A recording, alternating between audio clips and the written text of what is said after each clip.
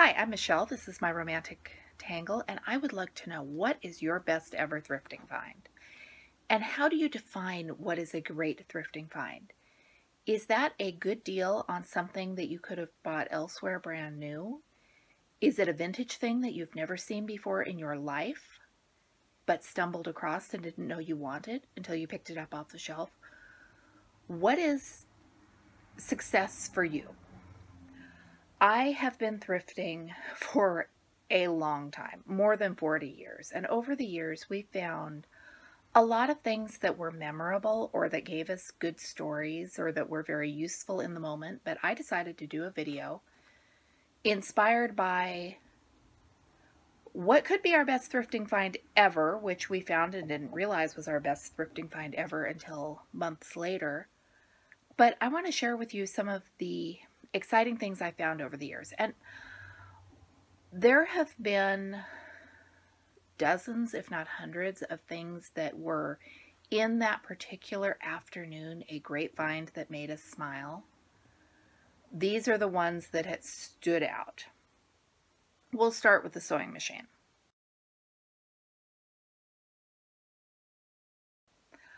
I found this sewing machine at the local St. Vinny's 5 years ago, something like that.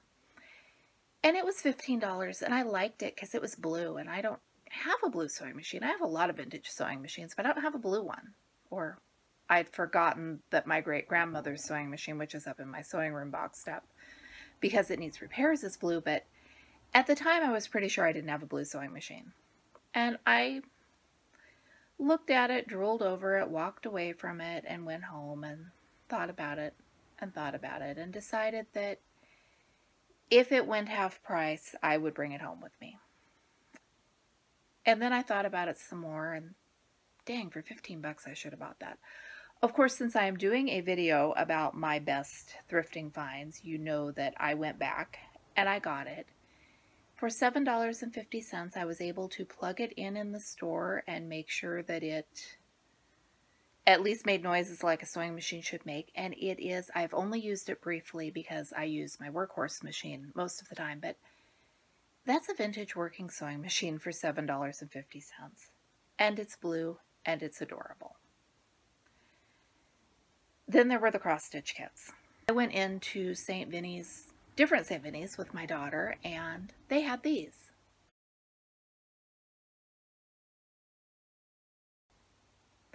Actually, they had like twice as many as these. These are the ones I brought home. Somebody had done away with their collection, I guess, or purged, or I don't know what.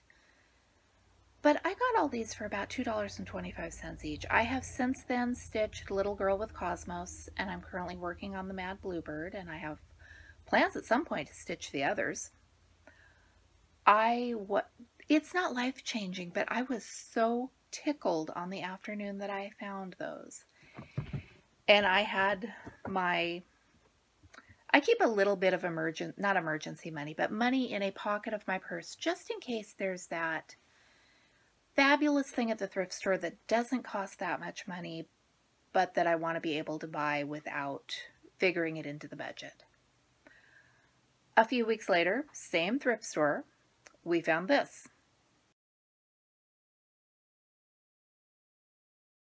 Again, that's not all of them. That is the ones I brought home. Those are vintage kits from the early 70s, most of them. And they were, again, $2 or so a kit.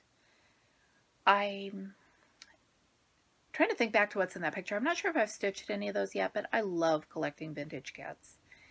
And finding a haul of them that inexpensive wasn't life-changing, but it definitely made me smile. We're kind of counting up from the least exciting to the most exciting here. Then there were the roller skates. My daughter and I were going up thrifting in Portland when she was a young teenager. She told me on the drive up that she wanted to find a pair of old white leather roller skates with pink wheels. And of course, as a parent, you're thinking that there is no way we are going to find white roller skates with pink wheels in your size. First store of the day, she found them. The exact roller skates that she had in mind in her size for $6.95. And as she was trying them on, a little old lady saw her and told her that that was such a good find and such a good price. That lady didn't know half the story. And speaking of shoes, there was years ago, probably 12 years ago, a local thrift store was going out of business and had all of their ladies' shoes for 25 cents a pair. Most of them were in my daughter's size, so I might have bought that girl 30 pairs of shoes that day. She brought them home, and over the course of weeks and months, she sorted through them, wore them, decided which ones pinched her toes and which ones she didn't particularly like, and they got filtered back as donations to other stores over a long stretch of time. But the shoes aren't nearly as much fun as the roller skates, but they were fun in the moment. And then my daughter at the Goodwill, I was talking to her about plans for this video, and she pointed out at the Goodwill bins a couple of months ago, she and her husband found refillable SodaStream CO2 canisters for $2 each. They had just bought a SodaStream, and I guess that those canisters retail for $30 each. So that was something you were going to buy new and found a great deal on find. And now we're up to the two biggest finds. 20 years ago or so, my daughter told me in tears that she had left her baby doll at the craft store. But she'd done it weeks earlier and didn't know which craft store. My daughter didn't play with dolls. This was the one baby doll that was important in her life. And we had got it as part of a Christmas gift exchange, so I don't know who bought it. I don't know where they got it. I called every store that we go to that could be possibly described as the craft store and gave them descriptions of this doll. Finally, at, I think it might have been Hancock's Fabric, the manager said that there had been a doll like that and she had taken it home for her daughter and she was going to bring it back. And I did try to talk her out of that because, you know, if her daughter had been playing with that doll for months, it's kind of hers fair and square at this point. But no, she wanted to bring it back. She brought it back, drove the hour up to the store because we live an hour away from town. It matched the description of her doll perfectly. It wasn't our doll. I called every toy store in the area with a description of this doll because I don't know what brand this doll is. I know nothing except I am looking for a super realistic baby doll that doesn't have a stuffed body. It was not good. I finally, through Google searches, found one on eBay that was just like ours. It was the same doll, except it was missing a foot. The foot you could see in the pictures, it was like a dog had chewed it off, and it was $20. And at that point in life, I couldn't justify spending $20 for a doll with a missing foot, because there's no way that doll was worth $20. And I don't know what the seller was thinking. Possibly they were thinking they were going to find the parent who was as desperate as I was. Absolute last resort, I called my grandma. And the reason that was a last resort was because if you asked grandma to find things like that, sometimes she'd come through, sometimes she would make a substitution. And in most circumstances, substitutions are fine, but this had to be the same baby doll. She went up to Portland. She found the baby doll. The only reason that I know that this is not our baby doll is because it still had the little hospital wristband, which ours no longer had. Otherwise, this could be the one my daughter lost. And I slipped up years late. She knew that her grandma found the doll at Goodwill up in Portland. I didn't realize she thought it was her doll. So I blew the illusion years later because we all have parenting fails. But this baby doll is super creepy. I had rules against leaving this thing in the car because it is way too realistic. It is way too creepy. This is newborn because baby dolls in my house did not get named. We had newborn and we had a knockoff American Girls doll named Knee. K-N-E, like the joint in your leg. So we found grandma found newborn at the thrift store. I have over the years since then found other dolls made by the same company that had different faces that looked much less angry than this one. Newborn has, for years, been my best thrift store find ever, even though she was technically Grandma's thrift store find. And then I bought some chairs.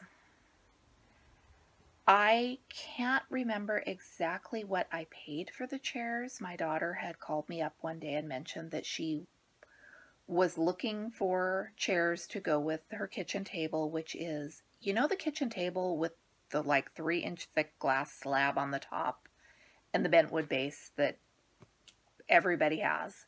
She had picked one of those up at a thrift store and she was looking for chairs to go with it. And the boys and I were at Goodwill and we found these chairs with carved seashell style backs, and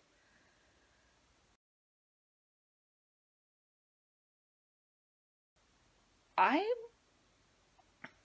think they're kind of tacky. I'm not a fan, but I thought they might go with her table and they were really cheap. So I sent my daughter a picture. She said, yes, please. And there were 6 of them. I think I paid $15 for the 6 of them, which would make sense if they were $4.95 and half off. And I think that might have been what I paid for them.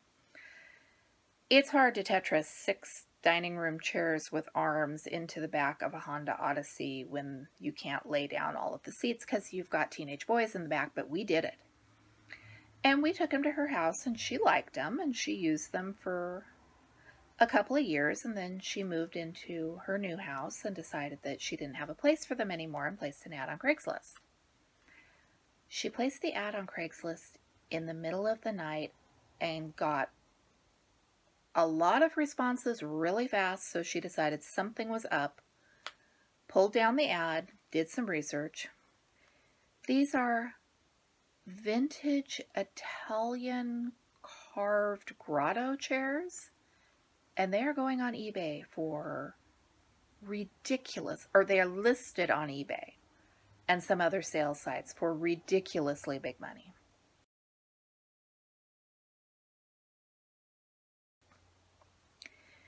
She relisted them at a price that was more kind of halfway between what she started with and what they're selling for.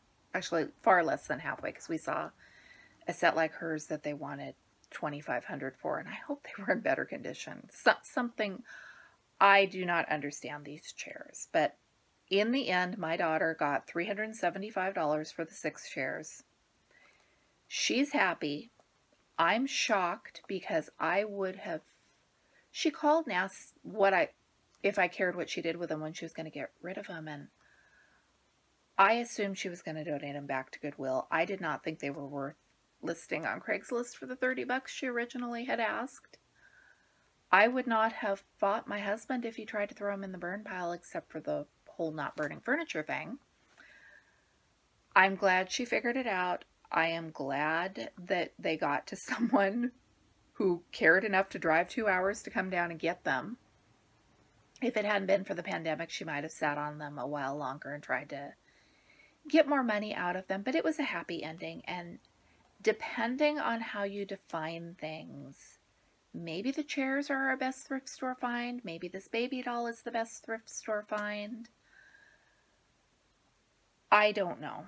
I have got a baby doll that I bought, or I didn't buy, my grandma bought it, and as hazy as my memories are, that thing must have been 45 years ago, because it is one of my super early memories. And she bought me the doll, but then she put it in her glass top display table, so I don't know if the doll was for me or for her, because it was always singled out as my doll, but she always had custody over it.